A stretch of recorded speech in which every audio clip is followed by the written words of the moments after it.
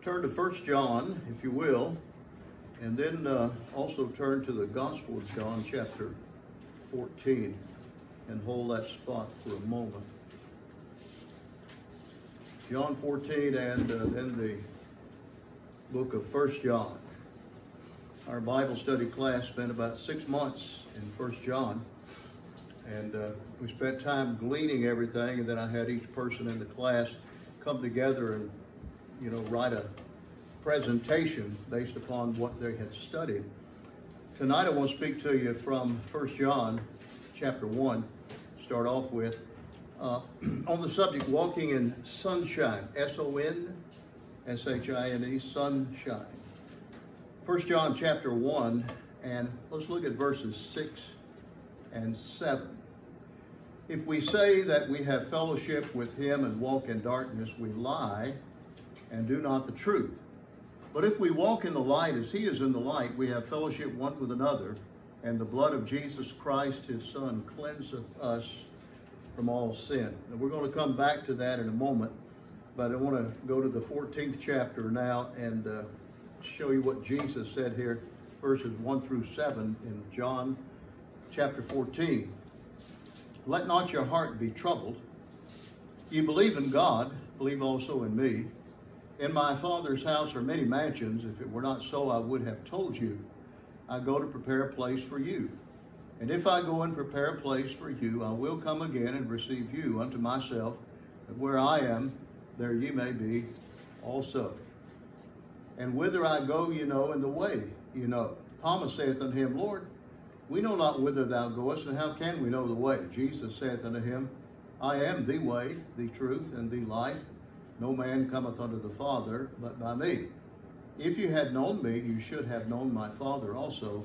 And from henceforth you know him and have not seen him. So going back now to 1 John, we see John dealing with the principle in 1 John as well when he talks about Jesus Christ being incarnate, God in the flesh. And the only way to have a relationship with the Father is to have a relationship with God's Son. In the Gospel of John and in 1 John, we find that principle given. And when he says, Jesus says, I am the way, he uses the definite article. Some translations drop it, which is extremely important, because what it does is it eliminates multiple ways. A lot of people say, well, we're all going to heaven, we're just going different ways. There's only one way. So in the next verse, he says, no man cometh to the Father but by me, which further emphasizes the absence of more than one way. Big movement in America today to promote religiosity. Everybody is okay, God loves everybody, everybody's going to heaven, so don't sweat it. It's kind of the attitude. Jesus says, if you had known me, you should have known my Father also in verse 7. So if you go to 1 John chapter 1, verse 5, he says God is light. Verse 7, he commands us to walk in light. And then he says in verse 7, the blood of Jesus Christ, his Son, cleanseth us from all sin, which focuses on the relationship that we have to have walking in light. So in 1 John, the apostle focuses on light, or the absence of darkness, as the basis of fellowship with the Father. So I want to give you some thoughts about walking in the light. Number one, walking in the light is the result of being bought by the Son's blood. Walking in the light is the result of being bought by the Son's blood. So before we go forward, let me emphasize this point. The unsaved are not blood bought, so they cannot walk in sunlight, S-O-N-L-I-G-H-T. Every time they move, they are walking in darkness.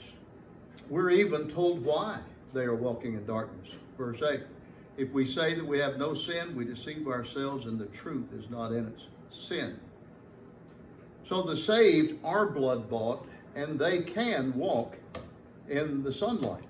However, there is a caveat to this, and it goes like this.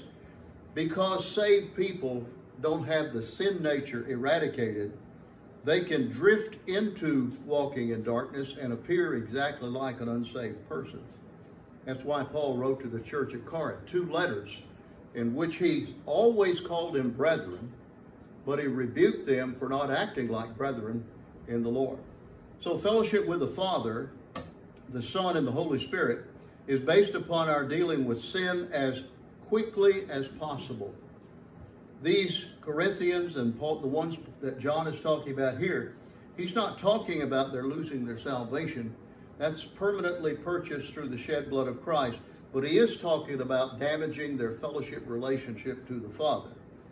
In verse 5, he says, "In God is no darkness," chapter 1. Chapter 1 again, verse 6, "If we say that we have fellowship with him and walk in darkness, we lie and do not the truth." So John recognized, as I mentioned in the message this morning, he said, "I write unto you that you sin not." So his goal in writing 1 John, one of the 7 reasons he said he wrote it, was to limit committing sin. But then he says, "But if any man sin," why did he say that? Because he knew we still had a nature that would rise up and strike out like a venomous serpent at us, and we would sin. So if we walk in the light and if we walk in the darkness indicates a choice that a believer has. So the unsaved person, the one who's not bathed in the blood of Christ, that person's in darkness no matter how good its light is. Spiritually, he's headed to a destination he's going to really regret that he didn't change directions for at some point in his life. So the unsaved walks in darkness all the time and cannot fellowship with the God of light. But the saved man, because he's bought by the blood of Christ, can choose to walk in the light by dealing with his sin quickly. The blood of Jesus Christ, his Son, cleanseth us. In the Greek and in the English, both is in the present tense. The idea, the blood of Jesus Christ keeps on cleansing us. It wasn't just effective for salvation, it's effective for dealing with sin all of the time in our lives. This logically leads, I think, to the next idea about walking in SONlight, SONlight. Number 2, walking in the light requires dealing honestly and quickly with sin. Walking in the light requires dealing honestly and quickly with sin. Number 1 was, walking in the light is the result of being bought by the Son's blood. And number 2, walking in the light requires dealing honestly and quickly with sin. Sin is like a diseased organ. I had an experience with that recently. It doesn't get better on its own. It gets worse. So we always have 2 options regarding sins. The Bible many times mentions it. Number 1, we can deny or ignore our sins. We can say, "Well, I haven't done anything wrong. I'm not sinning." 1 John 1:8 says, "If we say we have no sin, we deceive ourselves and the truth is not in us." So this denial is self-deception, and it results in a walk which contradicts the truth. But there's also a second option. We can confess our sins and deal with them quickly.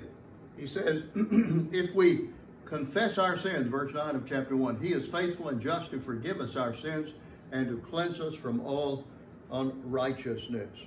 Confess is the Greek word homologeo. You understand homo, right? Homosexual. Homo means like or same or identical, that sort of thing. Logeo means to speak or to say. So the Greek word means we say the same thing about the sin that God says about it. We don't debate him over whether it's sin. It is sin. God says it's sin. So we agree with him. That's what a confession is. We agree with God that the act was sin, and we ask him to forgive us. So this is an ongoing application of the eternal effectiveness of the cleansing power of the shed blood of Jesus. I spent a little time this afternoon asking God to forgive me for an attitude problem. His blood has initial saving power over our sinful status, but his blood also continues to give power over every sin we commit. If you want to defeat sin, it's simple. You just confess. You plead the blood of Christ. In the book of Proverbs, we're warned about trying to cover up our sins. Proverbs 28:13. He that covereth his sins shall not prosper, but whoso confesseth and forsaketh them shall have mercy. So covering is a way of denying, And confessing is the way of agreeing with God. So in 1 John, the apostle now, directed by the Holy Spirit, actually gives us the definition of sin. In 1 John 3:4, he says, sin is the transgression of the law. In 1 John 5:17, he says this, all unrighteousness is sin. So there are the definitions of sin in 1 John. Cover-up or denial is usually based upon human opinion, or it could be based upon excuses, or it could be accepting the flimsy and unstable cultural patterns that we're told by the world are okay now. Opinion, something like this. I don't see anything wrong with that. It's my opinion. Well, if the Bible says that it is a transgression of the law, and the Bible says it's unrighteousness, then what you and I think doesn't really matter. We go with what God says. So I don't see anything wrong with that. That's opinion. Excuses. Well, I didn't want to do it, but you know, this came up and I had to do it and I didn't really have any choice. And then there's the culture. Well, everybody's doing it. It's acceptable. So what's the big deal? You know, cultural. Confession results when we let God tell us in His Word what sin is. And when God says in this book that it's sin, then we have to deal with it as sin. Now, this term, walk in the light and walk in darkness, another term, they appear in 1 John 1, 6, and 7, and in 1 John 2, 6, and verse 11. The only two times we're told about walking in the light, walking in darkness. However, the entire book of 1 John deals with the contrast between those who walk in the sunlight and those who walk in darkness. You can actually, one of the things we did in our study time was we put light on one side and darkness on the other, and even though they didn't appear, the words light and darkness didn't appear in the passage, with the passage under it that defined either light or defined darkness. Kind of interesting study. So, contrast between those who walk in sunlight and those who walk in darkness. So, if you want to walk in the sunlight, SONlight, remember it's the result of being bought by the blood of Jesus Christ. You have to be born again. You have to be saved. You have to be converted to Christ. Number two, walking in the sunlight requires dealing with our sins honestly and quickly, because if we don't, we lose fellowship with the Lord, and the loss of fellowship results in increasing darkness. And then third reason here is, if we walk in the sunlight, it glorifies God through appropriate behavior. It glorifies God through appropriate behavior. Look at 1 John 2, 6. He that saith he abideth in him ought himself also so to walk, even as he walked. So the model here is Jesus. Your model is not me. You might look at my life and you might be inspired by it, encouraged by it. I look at some of you and I'm inspired by you, your stand, and I'm encouraged by you. But that's not the model. Model is the Son of God. That's the one that we're to model ourselves off. How does he walk? That's the way we ought to walk. 1 John 2, 6. Now, when we claim to be blood-bought, our behavior should match as closely as possible the walk of the one who shed his blood. If we claim to be blood-bought, our behavior should match as closely as possible the walk of the one who shed his blood. Look at 1 John 2:11. But he that hateth his brother is in darkness, and walketh in darkness, and knoweth not whither he goeth, because that darkness has blinded his eyes. It is interesting how our attitude toward other believers reflects what's really in our hearts. Now, you and I can't see the human heart, but we can see the fruit on the limbs of the tree. And we can know whenever a person's fruit doesn't match the condition of the heart that John talks about here in a righteous status with the Lord. It's interesting to look at 1 John and see over and over how he focuses on distinction between error and truth. Error and truth, another study that we did in our Bible class. In 1 John 2:6, which we read, he says, "He that saith he abideth in him ought himself also so to walk, even as he walked." It says we ought to walk as Jesus walked. He's the model for walking in sunlight. In 1 John 2:7 and 8, John follows verse 6 with this admonition. He said, "Brethren, I write no new commandment unto you, but an old commandment which ye had from the beginning. The old commandment is the word which ye have heard from the beginning. And a new commandment I write unto you, which thing is true in him and in you, because the darkness is past, and the true light now shineth." Now, the old commandment and the new commandment are actually the same. So what John's doing here is he's not saying they're different commandments. What he's saying is that their impact or power is different. The old commandment, people who lived under the law, that, you know, thou shalt love your neighbors yourself, they had to do that strictly by human effort in demand of the law. But in the New Testament, we have, according to Paul's letter to the Romans, the love of Christ shed abroad in our heart by the Holy Spirit. So all that we have to do is be surrendered to the Holy Spirit, and that love will automatically flow to others. He says here in verse 8, "The true light now shineth." Now, there are two immediate benefits of loving people as Jesus loves. One is the continuing enablement that it provides. Verse 10. If you do it, he says you abide in the light.